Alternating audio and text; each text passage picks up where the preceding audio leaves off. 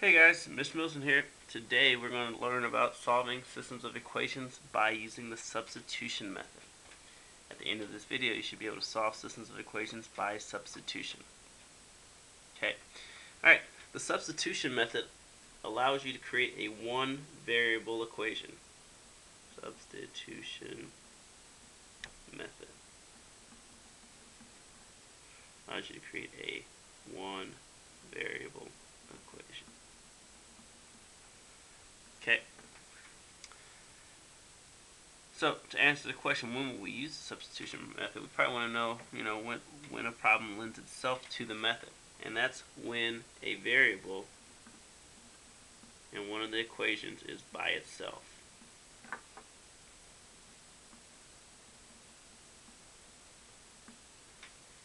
Okay. Not that that's the only time that we can do it, but it's when it lends itself the best. So we're looking at this next section, which system or systems are set up for the substitution method. Okay, and remember we said it's when a variable is by itself. And so we see that happens in our first equation, our first system of equations, because a is by itself in the second equation. In our second system of equations, well, none of the variables are by themselves right now, so really is not set up for substitution very well. And our third one, we see that j is by itself in the top equation and j is by itself in the second equation. So that one's also set up pretty well for substitution. Okay. Alright, now I like to think of substitution as nicknames, or you're essentially finding out that one thing is the same as the other, and so we replace it later. Okay. So let's look at our first example and I'll show you what that means. So in our first example we have the system y equals 2x plus 1 and y equals x plus 3. Okay. Now we talked about solving these using graphing in the last lesson, but graphing's probably not that realistic of a method in most situations because you don't walk around with graph paper in your pocket. Okay. Alright, now substitution, we can make this an equation that we can do on any kind of scrap paper. Okay, in our first equation, we know that we can't solve this because we have two variables in one equation. Okay. In our second equation by itself, we can't solve it because, again, we have two variables in one equation. But if we use these equations together, it helps us out because in this first equation we say y equals 2x plus 1, or y is the same as 2x plus 1. In the second equation we say y is the same as x plus 3. And it's important for us to realize that equals means is the same. I know that we should know that. But I think it's extra important in this lesson so that we can see where substitution comes into play.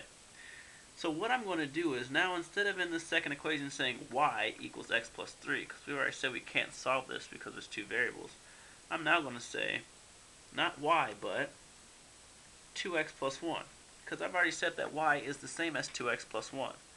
And that will solve a problem for me because now 2x plus 1 equals x plus 3.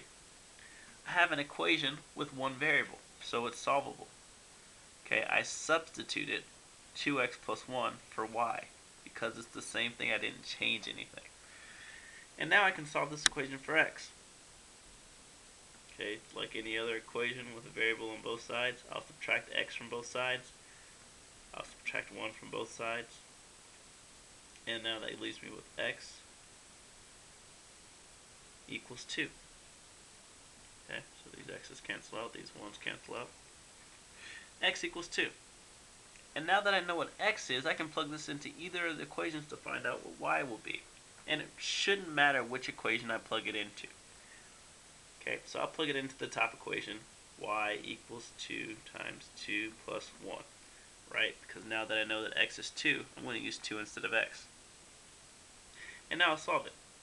Y equals 4 plus 1, or 5. So I see that x is 2, y is 5. Okay, we'll still want to write our solution as an ordered pair. Okay, this is just a different method of solving systems. We write our solutions as an ordered pair when we're graphing. We'll write our solutions as an ordered pair when we solve by any other method. Okay, so our solution is 2, 5. And we should see that if we plug 2, 5 into either equation, it should make it true. So if I plugged it into the second equation, plug 5 in for y, plug 2 in for x, and we'll see that 5 equals 2 plus 3. Yep, works. This is our solution, 2, 5. Okay. I'd like you to try, I know this is number 3, but I'll tell you that I'm going to skip this one to the right and tell you to try that on your own. And I want to look at number 2 together here. Okay. So number 2, when we looked at our first set of problems, I asked you which ones are set up for substitution, and a problem like this would not be set up, quotations, for substitution. But I could still ask you to solve this by substitution method. Okay, and this is all we have to do. A problem is set up for substitution when a variable is by itself. Okay, so what we'll have to do to make this set up for substitution is just get a variable by itself. Looking at the systems, which variable is closest to being by itself? Okay, so if we look at these two equations, we have 3x plus y equals 5 and 6x plus 2y equals 10. If I say which one looks like it should be the easiest to get by itself, I hope you say the y in the top equation. Okay, what will we have to do to get y by itself? Well, it's only one step away. If we subtracted 3x from both sides, then y would be by itself. Okay, so let's do that. 3x plus y equals 5. We're going to subtract 3x from both sides. And that means y will be negative 3x plus 5. Alright, and now that y is by itself. I can now substitute. Anytime I see y, I can say, wait, y is the same as negative 3x plus 5. I'm going to write negative 3x plus 5 instead of y. We'll do that in the second equation. Okay, so now in the second equation, I can say 6x plus 2, and not y, but negative 3x plus 5 equals 10. You see that substitution. I substituted that in. Okay, and now we see that there's an equation here with one variable, just x, in different places, but it's just one variable, that we can solve for. Make sure you don't forget the basics. Distribute to both terms. 6x minus 6x plus 10 equals 10. Whoa, crazy. Alright. 6x minus 6x, that gives us 0. And we are at a spot where we have 10 equals 10. What does that mean? What does it mean that we have something equaling itself? Well, hopefully it's a flashback to what we did in the first chapter. And we see that an equation, one side of the equation equals the other side of the equation.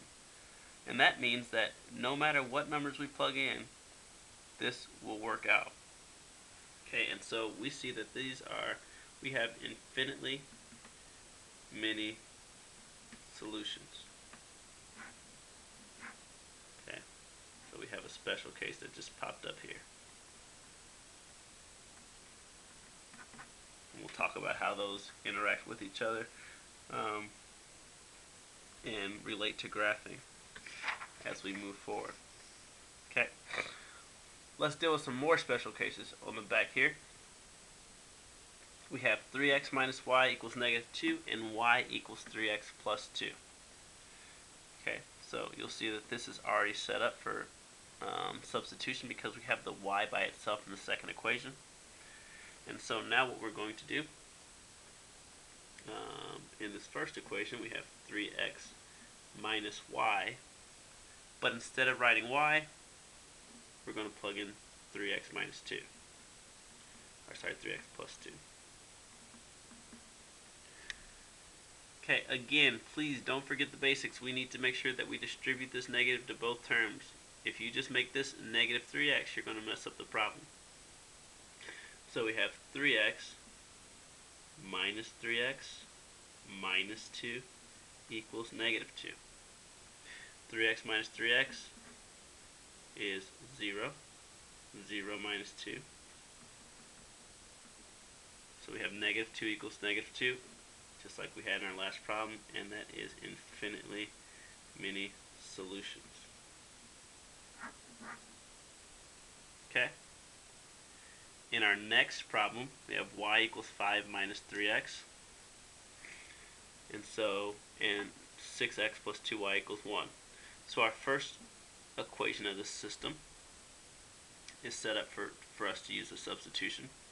And in my next equation, instead of using y, I'm going to use 5 minus 3x because I know that they are the same.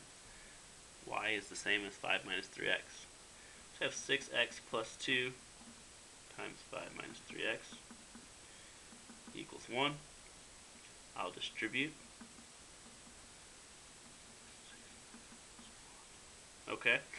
Okay, so I have 6x minus 6x.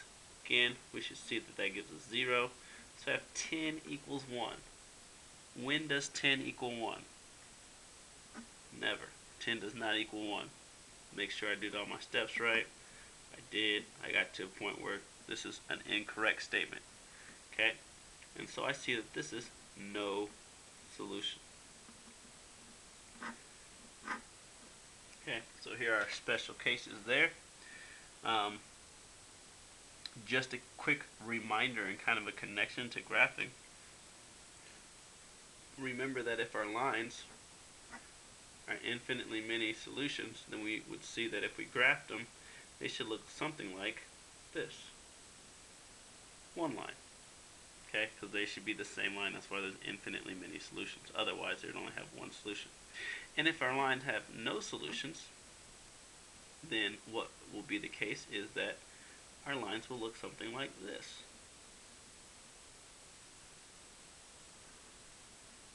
They'll be parallel because no solutions means that our lines don't intersect. Okay, so we could see that even if I asked you to solve by substitution, and then I said, what do you know about these lines? If there's no solution, you should know that the lines are parallel. If there are infinitely many solutions, you should know that the lines are the same line, same y-intercept, same slope. Okay? Alright, we'll make sure that we connect graphing and substitution, and then we see that they're solving the same problem with different methods. But hopefully from this video you should be able to solve systems of equations by substitution. See ya.